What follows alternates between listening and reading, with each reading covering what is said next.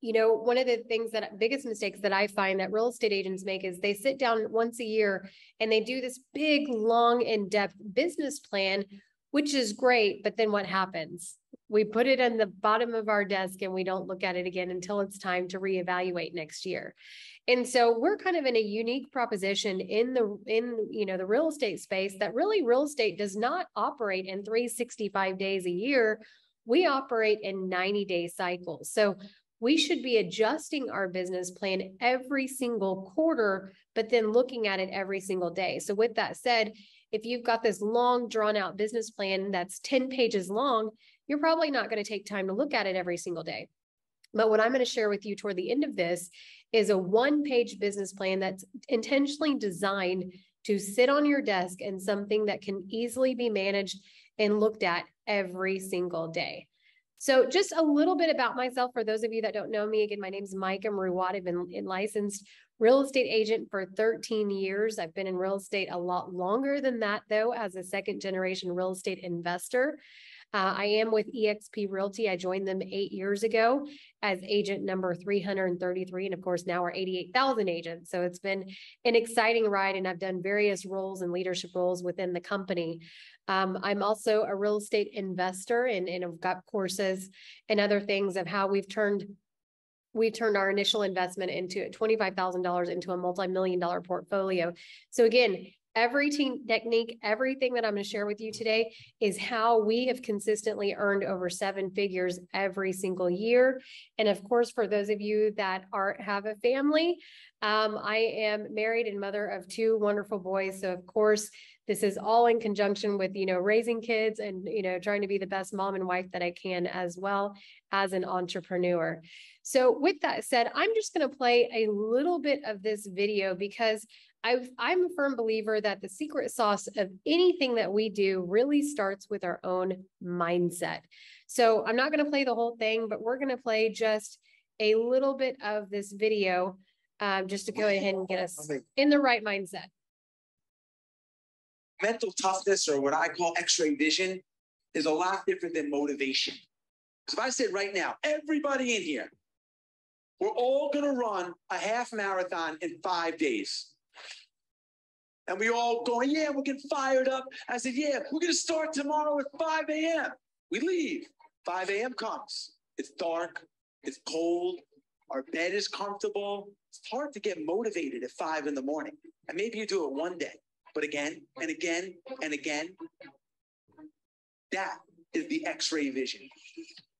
It's that mental toughness that says, you know what? I don't care that it's dark, wet, windy, cold. I'm going to go anyway.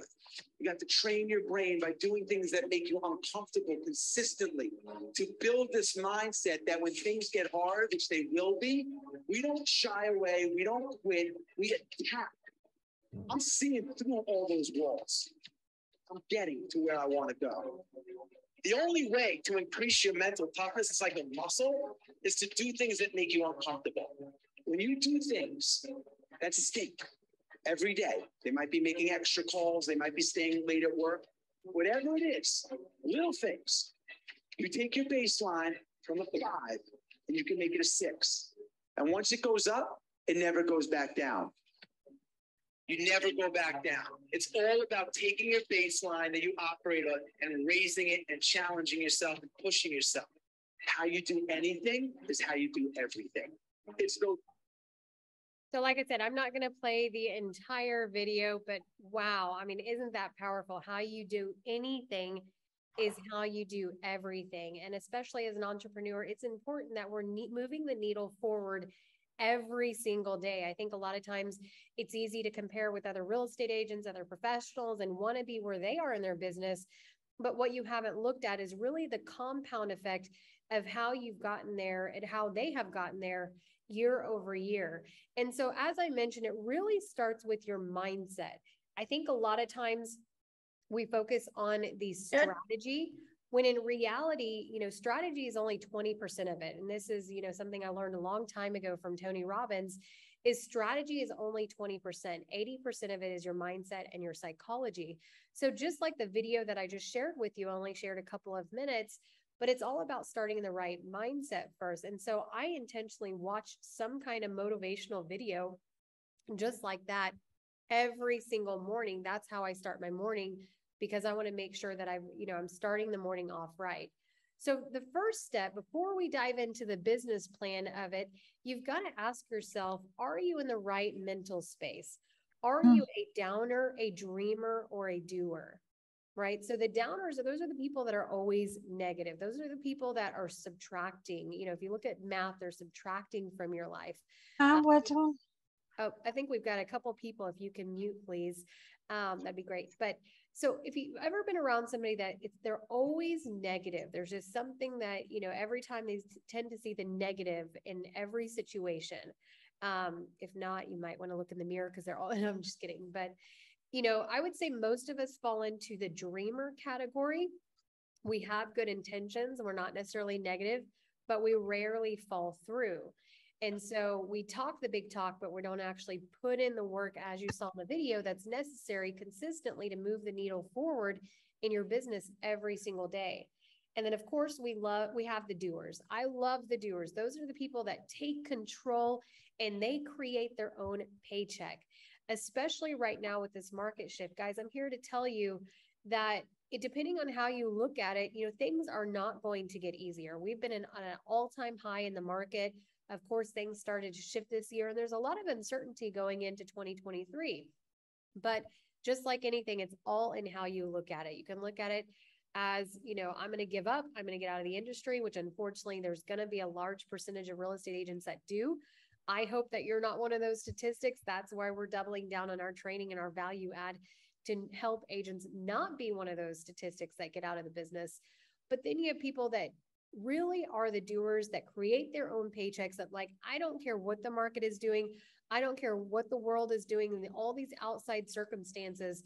I'm going to control me. I'm going to control my prospecting activities and my business. And honestly, in a market shift, that's where a lot of people excel, myself included. I got licensed in October of 2009 in the last downturn recession, which I think is probably a lot worse than what we're expecting this one to be. But what have you is that's was some of the best years that we ever had. So it's all in how you look at it. You either look at it as, a challenge, or this is going to be an opportunity. And you first have to start with really a roadmap to success. So if I were to ask everyone here, if you were going to drive across country, let's say from Florida to California, would you do it without a map? And most of you would probably say, no, I'm going to have some kind of GPS, some kind of map, some kind of guide, right? And the reality is, so if you wouldn't drive across country without a map, why are we running our businesses without some kind of map? Because I would argue that most real estate agents don't have any kind of guide other than, I want to sell 30 homes and sell $10 million in volume this year, but we have no kind of guide of how we're going to get there. The reason why a map is so incredibly important is because not only do we have some kind of guide, but this is also going to allow you to plan and allow for detours. So just as you were going to drive across country, accidents are going to happen. There's going to be some kind of detour. But if you have a guide, then it's going to be easy to get you back on track and not derailed. So, having a map, really visualizing it, because of course we become what we think about. I'll run through some of these pretty quickly because we have a lot of content to cover in the next half hour. But of course, there's some necessary tools that you have to have. I hope everybody here has some kind of smartphone, but more importantly, a website, in a website that's mobile friendly. I can't tell you how many real estate agents I try to find their website, or I try to look on their Facebook, and it's almost like they're trying to be a secret agent. It's like they're hard to find how to get a hold of. And that's not what we should be doing in this business. So have a website, make sure it's mobile friendly, do an audit on all of your social media, and make sure that you're easily findable and easily to get a hold of. And more importantly, of course, answer the phone, right? Now, take it a step further, your website should have an MLS search feature. That way, we're not steering clients at looking at other third-party websites, that you have a live MLS feed to your website, which is called the IDX, the Internet Data Exchange. And ideally, your website is tied into some kind of database, some kind of CRM. There's a phrase that I love, that what gets measured gets managed. And so you can't measure where your leads are coming from, what kind of sources of business, and all of your different prospecting activities if you don't have a CRM. So I get questions all the time. What is the best CRM? It's the one that you use, right? So we've got to have something to track, because what gets measured gets managed. If you do have questions about a good CRM and website, go ahead and shoot me a message. I'll have my information toward the end of this, and I'd be happy to share with you what we use.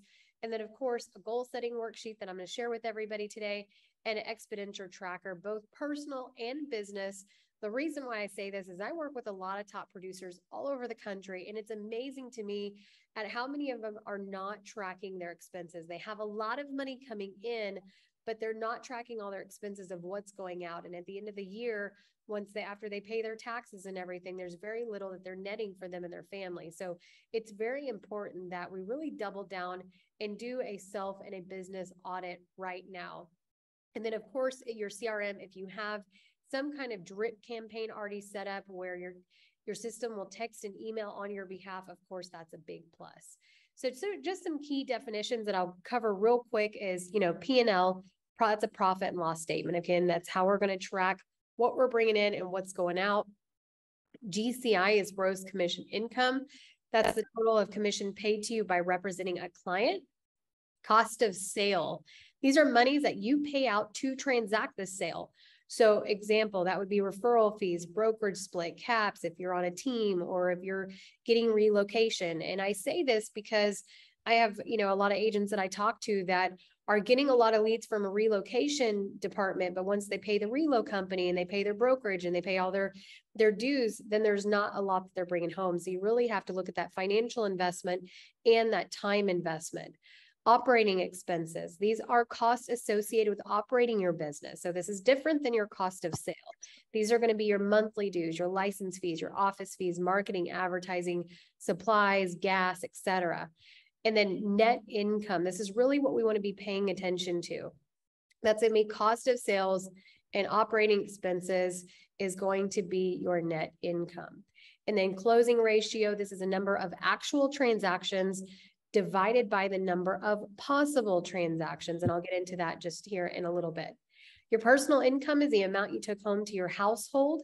After tax income, it's of course that personal income deducted by your income tax. And then closed volume is a value of all the homes sold within the year. Now, I think a lot of real estate companies and a lot of real estate agents have gotten so kind of accustomed to promoting how many millions of dollars in real estate that they've sold. I've actually been able to show real estate agents how to sell less, kind of, take some of the fat out in their business, if you will, and be able to bring more to them and their family, which ultimately is what matters. So I think we focus too much on the bigger number and less on what we're actually bringing home to our family. So where do you start? You're in the right place, right? We're going to create our business plan, create a lead generation plan, both online and offline. Then once you've done all of that, you have to start creating leverage. And that's where you're going to create a hiring plan. What leverage will I need, and what is your personal hourly worth?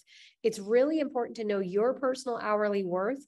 So then you now know what tasks you can start delegating once it's time to start hiring out. And of course, what is your budget? Typically, it's no more than 10% of your GCI, your gross commission income. So your production plan, we've got to start first at really identifying where our sources of business have come from. And one of the best places that you can do that is looking at your past sales.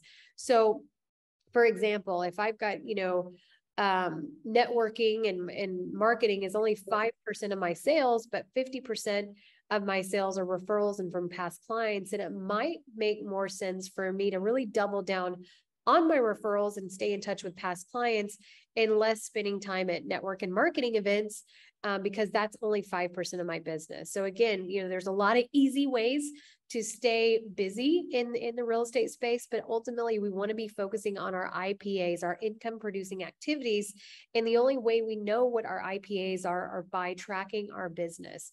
If you're newer into real estate and you don't have any past sales, then just go talk with some other top producers in your market, in your office, and start learning what's working for other people. I always recommend, and you'll see this on the business plan, of having no more than 4 lead generation buckets. That's no more than 4 things that you should be focusing on online and offline. And if you're newer into real estate and you don't have 4, then you could definitely introduce a new lead generation bucket. But I would introduce 1 per quarter, and that way you're not just overwhelming yourself. Because what happens is we start the new year and we have all these bright ideas and all these changes we want to make, but we're not implementing them slowly. And so then we get overwhelmed and we just stop. So I would recommend introducing a new lead generation bucket once a quarter. So some examples of that would be, if you're doing open houses, or if you're doing Facebook advertisings, or, like I said, network marketing events, what have you. Make sure that you're focusing on just 4, and then everything that you do is integrated with those 4 lead generation buckets. Of course, it's important to track your closing ratio. How many appointments have you had versus closed sales? And reason this is important is sometimes we can just perfect our scripts a little bit, increase our closing ratio. So instead of going on 100 appointments a year, maybe we go on 50 to close 30. What is your average sales price? Of course, this is going to vary. We've got agents on this call today from all over the country. So this is going to vary market to market, but also agent to agent. So what is your bread and butter? The reason why I mentioned that is I've worked with a lot of agents that work with a higher price point, a luxury price point in their market. But then there's times that those homes are not necessarily selling. And so they've had to really identify that and then bring back their average price point a little bit to the homes that are really the bread and butter of the business, that are selling quickly, because you could have $1 million plus listings, but if they're not selling, then of course you're not having any closed transactions. So an example is if you have $2 million in gross volume divided by 10 transactions, then your average sales price would be $200,000. And then what's your average commission? Are you a full service agent? Are you giving a discount? Are you doing, have you been in the industry 20 years and you're actually charging a higher commission than maybe what some of your competitors are? I'm not here to tell you what commission you should be charging, but the reality is you have to identify that, because again, I could see an agent that's selling 100 homes a year, but if they're discounting their services and they're doing a lot of entry only listings, then those numbers can really be deceiving to what they're bringing home. So a net income goal, let's just give you a production goal example. Let's say you want to bring home $200,000 next year. This is what you're going to bring home to you and your family. So your operating expenses are $25,000. Again, that's all your dues and marketing and things like that. Cost of sales, it's $20,000. This is different for every brokerage. So that might be team splits, that might be brokerage splits, etc. Relocation. Miscellaneous is $5,000. So really, in order to bring $200,000 home, you need to bring in gross $250,000. So how do I figure out what activities I should be doing in order to bring in $250,000? So if I know that my average sales price is $200,000 and you multiply that, let's just say as an example, 3% commission, then on average, I'm going to make $6,000 in commission. So now if I divide the 250 by the 6, I know that I need 41.6 transactions next year to hit $250,000. So now I start looking at my closing ratio. How many appointments do I need to go on in order to close 42 transactions? So if I look at my closing ratio, and just for the sake of example, my closing ratio is 2 to 1.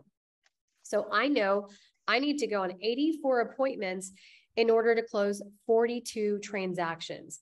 Well, there's 52 weeks in a year. Let's take out a couple of weeks for vacation. So we'll divide that by 50. Now I've really reverse engineered my numbers, where I know that I need to go on 1.68 appointments every single week in order to hit that $250,000 gross. So now I take that number. How many calls do I need to get to have 2 appointments per week? Karen, if you don't mind, I think we might need to mute your mic.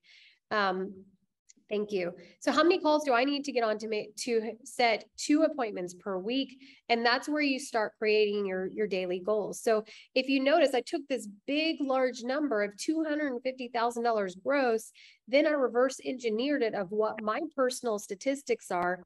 And I divided it into what activities I should be doing every single month, every single week, every single day.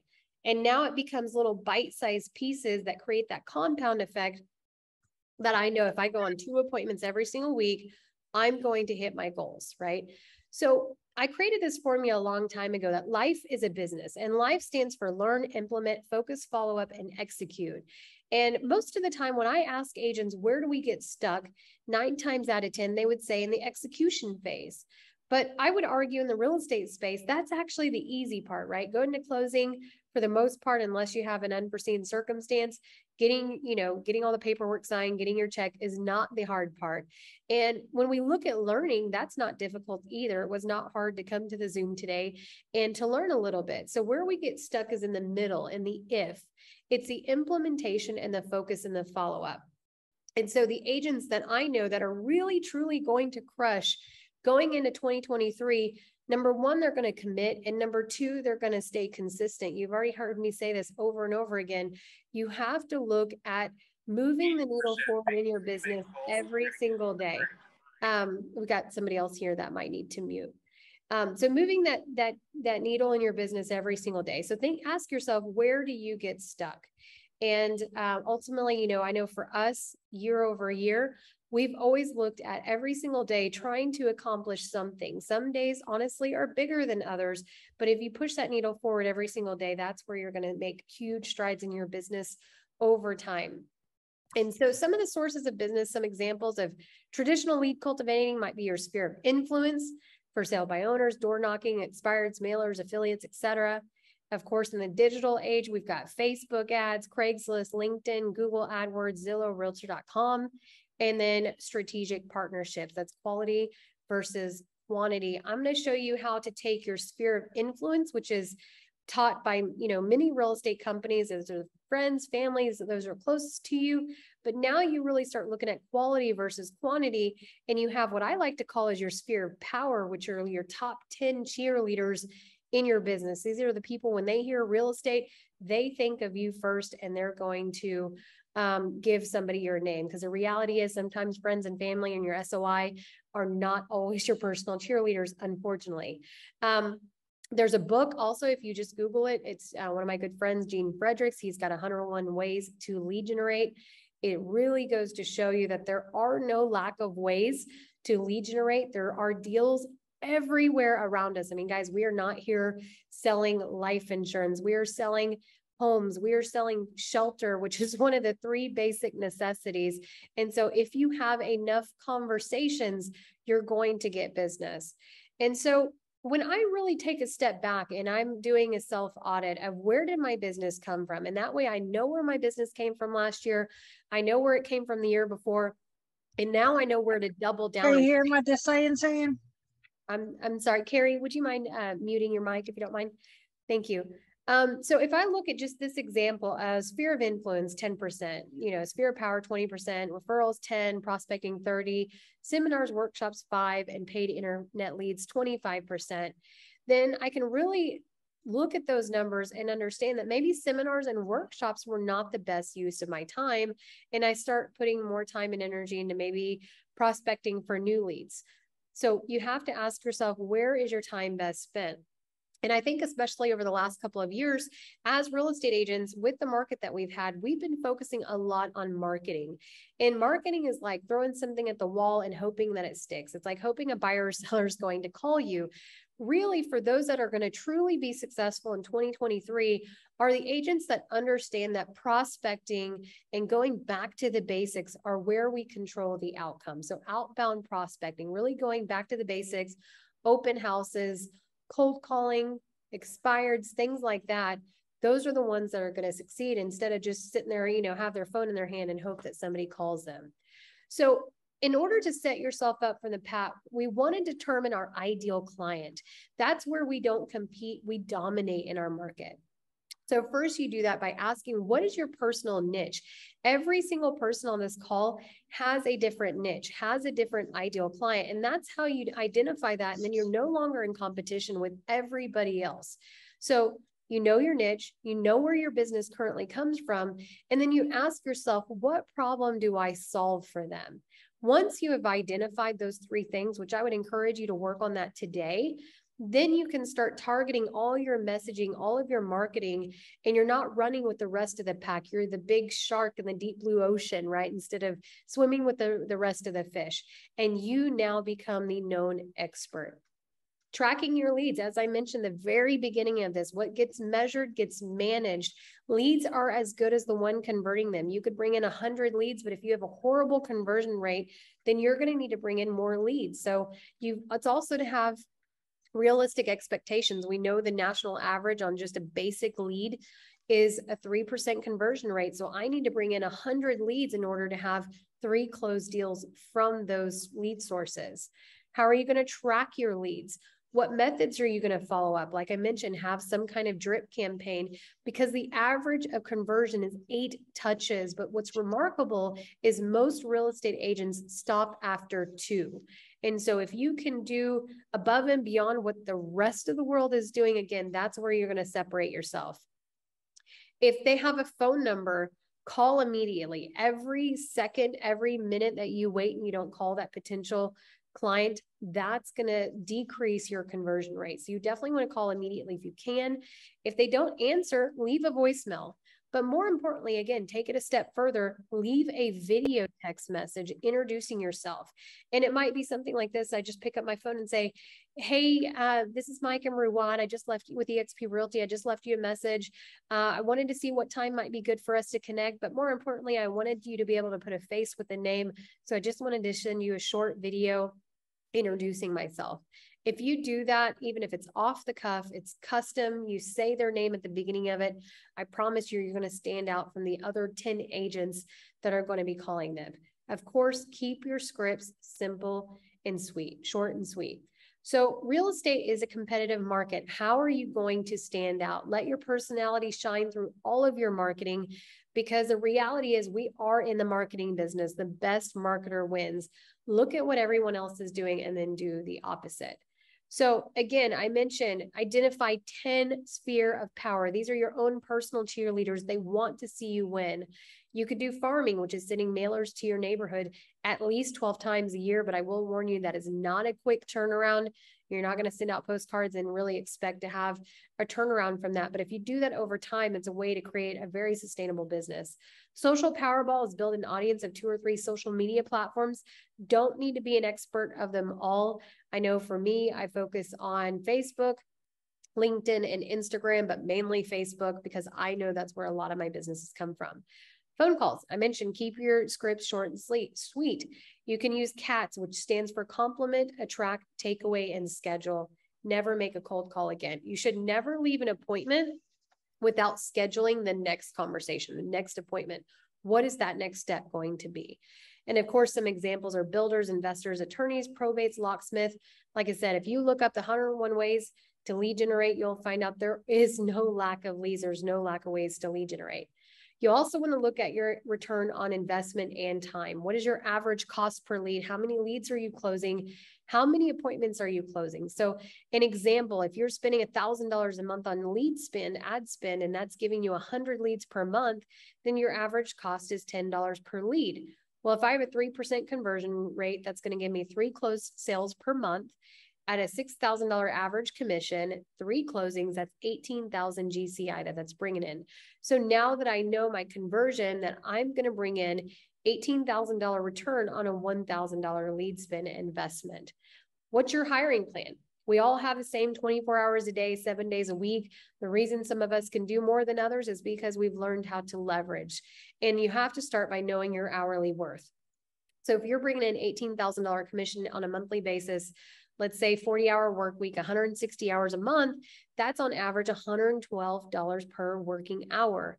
So if you know that, now you know that you should be delegating $10 an hour activities. These activities can include showing assistance, data entry, contract entry, marketing, appointment setting, etc. In order to hire, you have to have some kind of team manual, some kind of checklist, start documenting the tasks that you're eventually going to want to delegate out.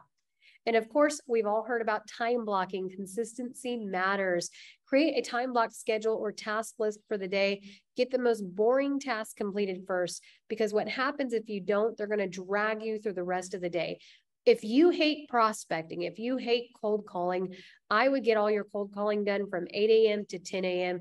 And that way you feel like you have conquered the rest of the day. Vice versa, if you don't, you start doing all these other activities, you're mentally going to be dragged down throughout the day. So a suggested read that I have for prospecting is Fanatical Prospecting. It's a great book. Block out time to think and reflect. I don't think we do this enough, because the worst enemy of success is not continuing to grow. Consistency matters. Not doing an activity today can put you months behind, and what you're benefiting from today is the work that you did from 90 days ago. I mentioned at the very beginning of this that real estate operates in 90-day cycles. So if you don't have any business today, I would be looking at the activities that you did 90 days ago and vice versa. If you don't have business 90 days from now, that's because of the activities you are or are not doing right now.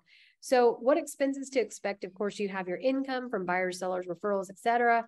You have your cost of sale that we talked about, and traditional expenses. Like I said, I went through a lot of this very quickly in half an hour. I am throwing my information up here, though. If you have any specific questions, please don't hesitate to reach out to me. I also want to stop this screen share and show you the actual business plan that I will email everybody. Put your email in the chat and I will send out this bulletproof business plan. As I mentioned, this is something we designed years ago. It's intentional to be just a one-page business plan. It goes over everything that we talked about today. You should have short-term, mid-term, and long-term goals. You should know your why and have some emotional attachment, because your why, as Tony Robbins would say, your why has to make you cry. You have to know why you're doing what you're doing every single day. As you saw in the video, when you don't want to wake up at 5 a.m. and go out because your bed is a lot warmer and it's cold outside, you've got to know what that mental break is to get you to do what you don't want to do. We have to be self-reflective. Are we being a downer, a dreamer, a doer? And this can change from day to day. There's days that I'm definitely not a doer and I might be a little bit more of a dreamer or a downer, but I have to identify that and make the necessary changes. Plan of action, as I mentioned, your ideal client. What do you want to make as far as gross commission incomes in your number of transactions? And then we reverse engineer your numbers so you know what activities you should be doing every single day. And then last but not least, we've got your 4 lead generation buckets that we talked about. What are the prospecting activities? How are you going to bring this back to the basics? And what prospecting lead generation activities are you going to be doing every single day consistently, non-interrupted, non-negotiable, to make sure you hit and crush your goals in 2023?